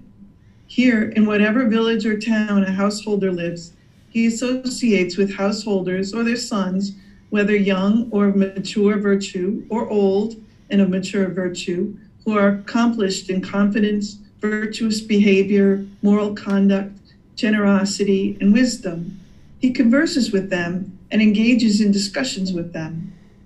To the extent that they are accomplished in confidence, he emulates them with respect to their accomplishment in confidence. To the extent that they are accomplished in virtuous behavior, moral conduct, he emulates them with respect to their accomplishment in virtuous behavior. To the extent that they are accomplished in generosity, he emulates them. To the extent that they are accomplished in wisdom, he emulates them. This is called wholesome friendship. Balanced living. And what is balanced living? Here, a householder knows his income and expenditures and leads a balanced life, neither too extravagant nor too frugal, aware. In this way, my income will exceed my expenditures rather than the reverse. Just as an appraiser or his apprentice holding up a scale knows, by so much it has dipped down, by so much it has gone up, so a householder knows his income and expenditures and leads a balanced life, neither too extravagant nor too frugal, aware. In this way, my income will exceed my expenditures rather than the reverse. If this householder has a small income but lives luxuriously, others would say of him, this householder eats his wealth just like an eater of figs. But if he has a large income but lives sparingly, others would say of him, this householder may even starve himself. But it is called balanced living when a householder knows his income and expenditures and leads a balanced life, neither too extravagant nor too frugal, aware. In this way, my income will exceed my expenditures rather than the reverse. This is called balanced living. These are the 4 things that lead to the welfare and peacefulness of a householder in this very life. Great. Thank you, Jan. So here the Buddha is giving guidance of 4 things that can lead to peacefulness in this life. And he talks about initiative, protection, wholesome friendships, and balanced living. And he gives guidance on each of these. So you can read this and see that the Buddha taught very clearly. Buddha is not trying to be tricky. Buddha's teachings aren't just, these little catchphrases and things like this, these little memes that we see floating around in social media. He's explaining, the natural law of Gama. He's explaining how to live a good, wholesome life. And then whether someone chooses to learn, reflect, and practice that is up to them. But when you learn the Buddha's teachings and you reflect on them and you practice them, they just make so much sense that he explains it so clear and so eloquently, but also so very concise and precise, that he's explaining these 4 things that will help you to get to peacefulness. This isn't the only 4, but these are 4, and he explains them very clearly. Some ones that I would like to kind of focus in on, and this one about wholesome friendships. He talks about this at different times in his teachings and explains the importance of wholesome friendships right here. He talks in other parts about how it's important to cultivate wholesome friendships, but here he talks about kind of the why. That when you have someone who is practicing in wholesome ways and then you emulate their conduct, their confidence, their virtuous behavior, their generosity, and their wisdom. Whereas if you had people around you who are into unwholesome things, your mind's going to have a tendency to be influenced by that and lean towards that. So by you ensuring that you have wholesome friends around you, even if it's just 1 or 2 or 3, it's better to have a very limited number of friends than to have a whole bunch of people that are into unwholesome things, because your mind is going to lean towards that and you're going to have some troubles by doing that. So here the Buddha is explaining to you that it will help you to practice these qualities that are important for your enlightenment by cultivating friendships that are of that same nature. And then we also talk in today's times about living a balanced lifestyle, but everybody has kind of a different definition of what that means. Is what does it mean to live a balanced lifestyle? Well, here the Buddha is actually explaining that. This was a topic that was around during his lifetime too. It's not just a new topic that we've been talking about in modern times. That here he's talking about the income and expenditures, like what I was explaining earlier, that a person should ensure that their income is more than their expenditures. If you have it the other way around, you're going to have a lot of challenges. But also, he talks here that if you have a lot of income and very little expenditures and you are very frugal, almost too frugal with your money, that this is like kind of starving yourself and kind of starving the people around you. If you're just working to kind of stack up a bank account and you really like to see your bank account grow, but yet you're not spending time to enjoy some of the things in life and kind of finding this middle way, then the person is going to really struggle, because the Buddha talks about it here as starving yourself. So if you have craving to just watch your bank account grow because the ego feels good when it sees that, but also if you're upside down in your expenses, where your expenses are higher than your income, both of these things are going to lead to discontentedness. It's only when you find this middle way where you have an income higher than your expenditures, and then you choose to do some things occasionally that are going to be enjoyable for you and your family and the people around you. There's no reason to just allow money to stack up in the bank account. How much money does somebody really need in a bank account? This really kind of bolsters the ego the more and more and more the money goes up in the bank account. So you can live a really good life and kind of find that middle for yourself. And everybody has to find that middle and know where that middle is. If you have young children that you're preparing for college, maybe you need to save some money. Whereas if you're a little bit older or you don't have children, maybe your expenditures are down. These things are all impermanent, and you need to balance your living so that your cravings aren't putting you into debt and exhausting your income, but also your cravings aren't just stacking up money in your bank account where you never do anything to enjoy yourself either.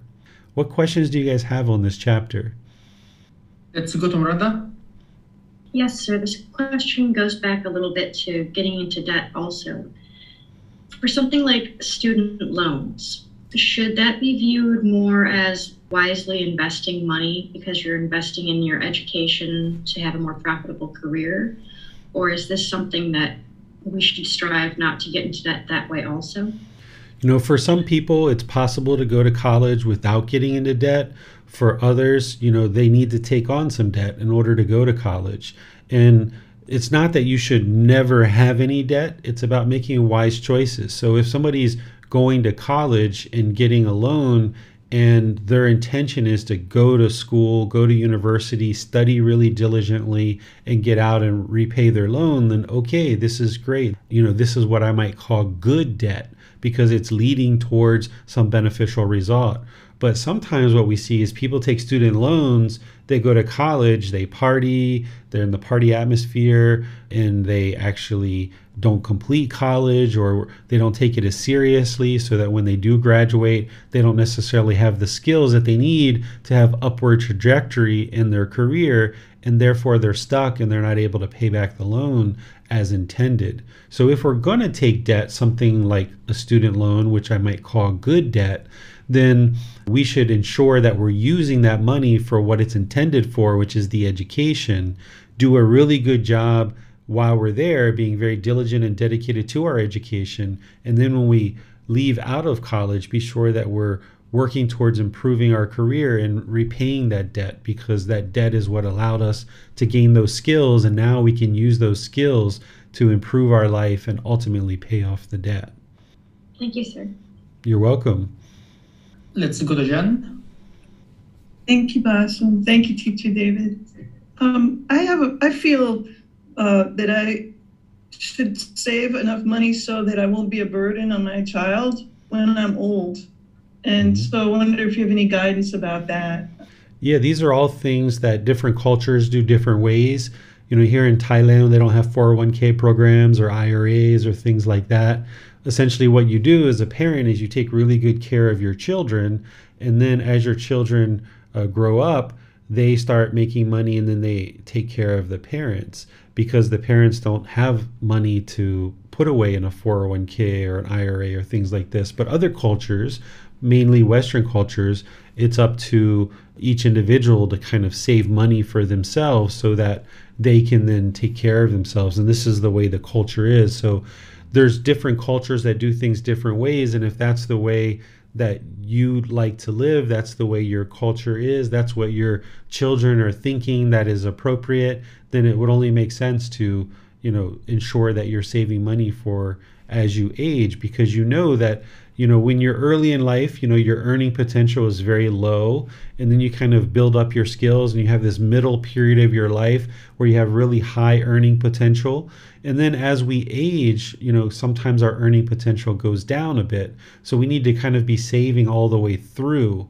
When I was first graduated from college and I got my first job, I started saving in a 401k right away from pretty much the very beginning of my career at the age of like 22 or 23. And then all the way through, I just always kind of saved a little bit of money. But you can do this in a balanced way. Sometimes the mind wants to do all or nothing. So at the same time that I was saving money in a 401k, I was also, having living expenses and things like that. But I was also sharing with family and friends and making donations and charitable things as well. So it's important to have this balanced living where you're able to do all these things, where it's not just all savings, it's not just all living expenses, and it's not just all giving to others as well, but you kind of balance your wealth across all of these things and make sure all of these things are satisfied. And if you're building up to retirement, then that's something that it sounds like you're going to need to save for, and that you probably have been saving for. Thanks, sir. No more questions. All right. We'll go to chapter 9. The next volunteer is Miranda. 4 sources of depletion and accumulation of the wealth. The 4 sources of depletion of the wealth. Via Padya, the wealth thus amassed has 4 sources of depletion. 1, womanizing. 2, drunkenness, heedlessness. 3, gambling. 4, unwholesome friendship, unwholesome companionship, unwholesome comradeship. Student, just as if there were a large reservoir with 4 inlets and 4 outlets, and a man would close the inlets and open the outlets, and sufficient rain does not fall, one could predict the water in the reservoir to decrease rather than increase. Student, so the wealth thus amassed has 4 sources of depletion. 1, womanizing. 2, drunkenness, heedlessness. 3, gambling. 4, unwholesome friendship, unwholesome companionship, unwholesome comradeship. The four sources of accumulation of the wealth. Student, the wealth thus amassed has four sources of accumulation. 1, one avoids womanizing. 2, one avoids drunkenness, heedlessness. 3, one avoids gambling. 4, one cultivates wholesome friendship, wholesome companionship, wholesome comradeship. Student, just as if there were a large reservoir with 4 inlets and 4 outlets, and a man would open the inlets and close the outlets, and sufficient rain falls, one could predict the water in the reservoir to increase rather than decrease. Student, so the wealth thus amassed has 4 sources of accumulation. 1, one avoids womanizing. 2, one avoids drunkenness or heedlessness. 3, one avoids gambling. 4, one cultivates wholesome friendship, wholesome companionship, wholesome comradeship. These are the 4 things that lead to the welfare and peacefulness of a householder in this very life. All right. Thank you, Miranda. Here, the Buddha is giving us some guidance of how wealth gets depleted and how wealth gets accumulated. And if you've done any of these things, then you know the truth, that the Buddha is speaking 100% the truth.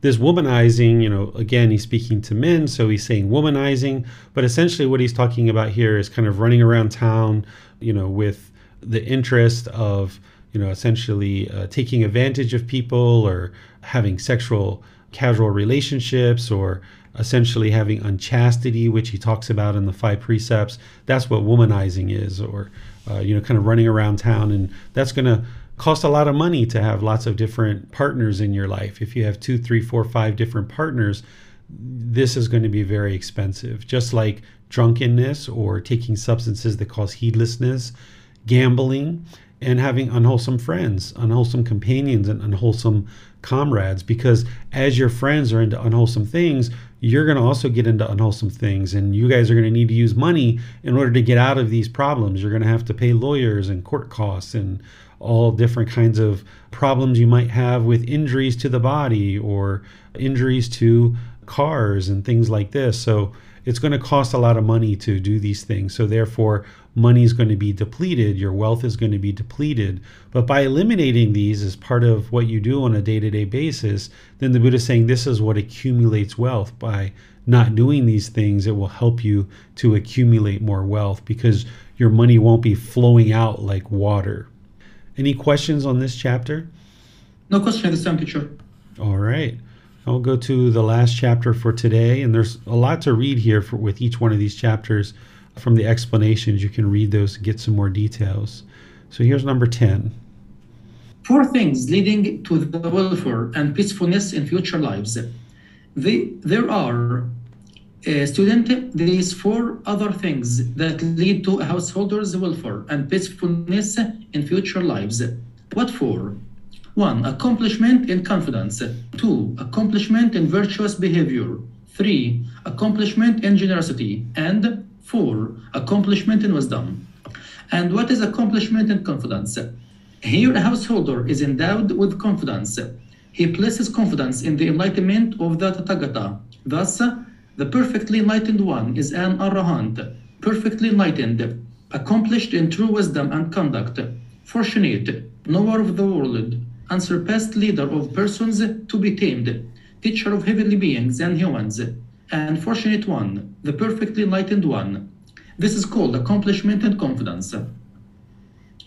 And what is accomplishment in virtuous behavior, moral conduct?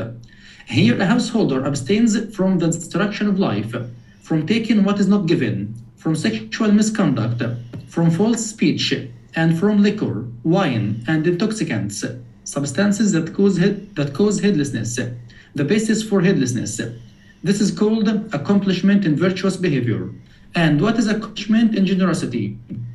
Here, a householder resides at home with a mind free of the stain of selfishness, freely generous, open-handed, joyful in letting go, one devoted to charity, joyful in giving and sharing. This is called accomplishment in generosity. And what is accomplishment in wisdom? Here, a householder is wise. He possesses the wisdom that discerns arising and passing away, which is noble and penetrative, and leads to the complete destruction of discontentedness. This is called accomplishment in wisdom. These are the four other things that lead to the welfare and peacefulness of a householder in future lives. All right. Thank you, Bossum. So here the Buddha is giving us these four things again, which we studied in a previous chapter here, that lead to beneficial results in this life, this, peaceful life, and also in future lives as well. That having the confidence in the Buddha, of course, you're going to have that confidence, learn the teachings, practice as being part of a community. You're going to move the mind closer and closer to enlightenment and experience the results of that. This is the beauty of Gotama Buddha's teachings, is there's no belief here, but instead you're learning, reflecting, and practicing, and seeing the discontentedness gradually diminish over time, knowing that you're improving the condition of the mind, know that you're on the right path in terms of the path to enlightenment. There's no belief there. And as you do that, you're improving your moral conduct and practicing virtuous behavior. And practicing generosity is so very important. You're going to see this come up in multiple places of the Buddhist teachings where he teaches generosity. And there's an entire book in the series devoted to generosity because it's so important. And the reason why it's so important is because it's an antidote to the primary problem that's causing the discontentedness, which is craving, desire, attachment. That's the cause of discontentedness.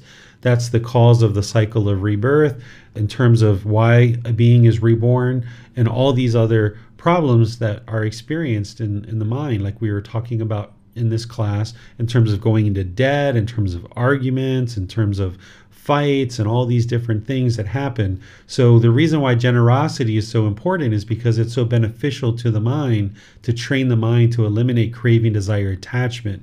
Eliminating craving, desire, attachment will lead to the elimination of discontentedness, lead to the elimination of rebirth, and lead to all these other benefits that the Buddha talks about. Here, when he chooses to talk about accomplishment and wisdom, he talks about someone who possesses wisdom that discerns the arising and passing away. Here, what he's talking about is the universal truth of impermanence. That if you have the wisdom to see the arising and the fading away of something or the passing away of something, then you understand the universal truth of impermanence. And having penetrated that wisdom, the Buddha is saying that's what leads to the destruction of discontentedness.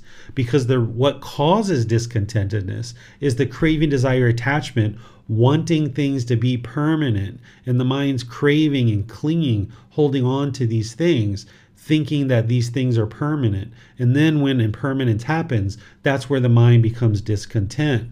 So if somebody understands or discerns the arising and passing away, they understand the universal truth of impermanence, they penetrate this wisdom, and that leads to the complete destruction of discontentedness.